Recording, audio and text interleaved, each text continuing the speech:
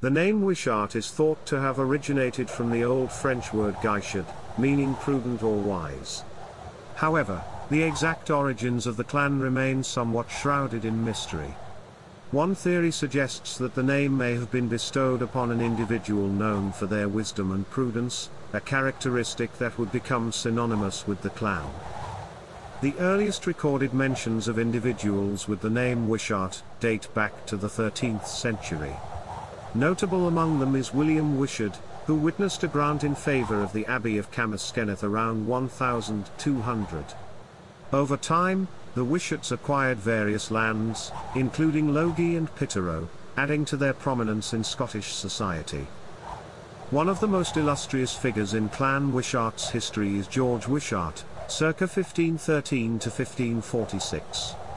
George was a valiant crusader of the Protestant Reformation in Scotland.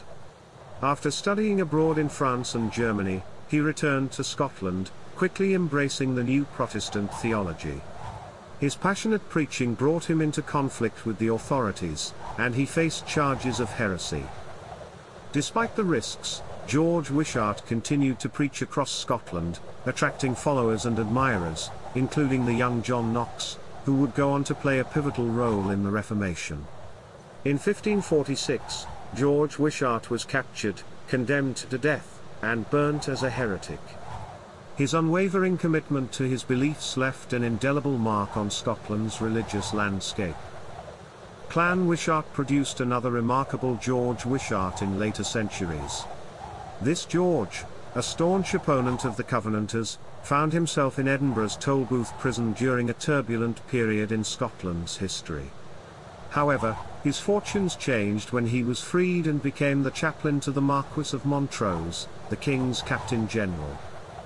George Wishart later joined the household of Elizabeth of Bohemia, known as the Winter Queen of King Charles I. His ecclesiastical journey culminated in his installation as Bishop of Edinburgh, in June 1662, a position of great prestige. Today, the legacy of Clan Wishart endures through their storied history, and the memory of the remarkable individuals who bore the name.